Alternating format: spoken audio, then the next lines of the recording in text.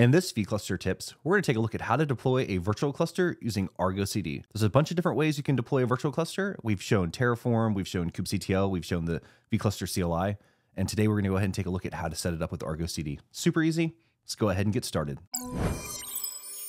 We're going to get started in our documentation, and we're going to take a look at the deploy vCluster. So this is after you've installed the vCluster CLI and all of that. So there's multiple options to deploy vCluster. You've got the vCluster CLI, Helm, kubectl, Terraform, Argo CD, and Cluster API.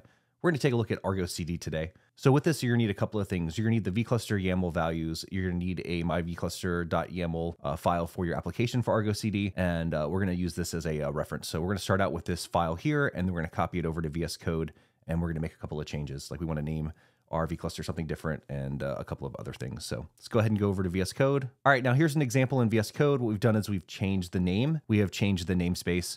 We made a couple of updates to the values, and we also added the create namespace option under sync policy. So if the namespace isn't there already, it'll go ahead and create it. So the values file is basically the vCluster YAML file. What we're doing is we're going to define the control plane information. We're going to say what we want to sync and configure ingress and all that. So ingress is enabled. We've told it the host is demo.vcluster.local. We've told it that the ingress class name is nginx.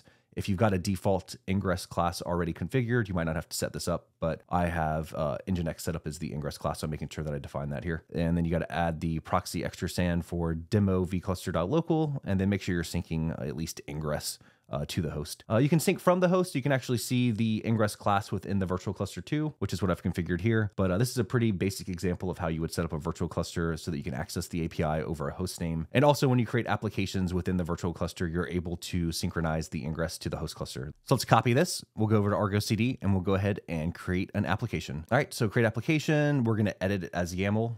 That way we can just paste it in. We're going to go ahead and paste what we just copied over here. We'll save it.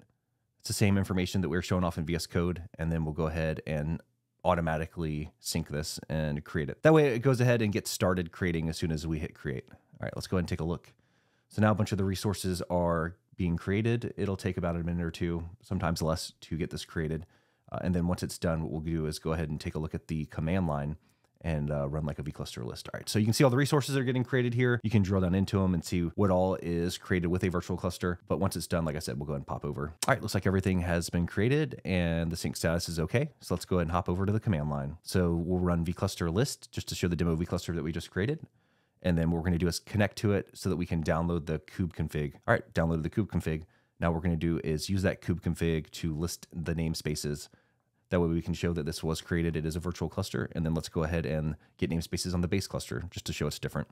And then if we look at our context, we've got default. We didn't update our context or anything like that. We just downloaded the kube config so that we can make updates. Now this example is in GitHub, so you can head to the link below in the description to go take a look. And if you want to figure out how to get the kube config and information programmatically, we have another video on how to get the kube config. So, and that video should be recommended at the end of this video so you can get the kube config and then give that information to your users if you want to deploy a cluster and give access to them, or use that kube config so that you can automatically go ahead and start deploying into this virtual cluster. Thank you for checking out this quick Argo CD getting started video for vCluster tips. We're trying to create videos that will inform and educate users on how they can get started. That way they can get up to speed with vCluster a lot faster. And then we'll start showing off some more advanced examples and stuff in videos, webinars, and that kind of stuff.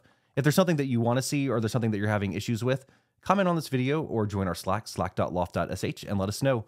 Join the vCluster channel, and you can reach out to me, or you can just post a question in the channel, and you should get a response. But thank you so much. I hope you have fun deploying with Argo CD. And if you have any cool examples that you want us to take a look at or maybe make a video about, let me know.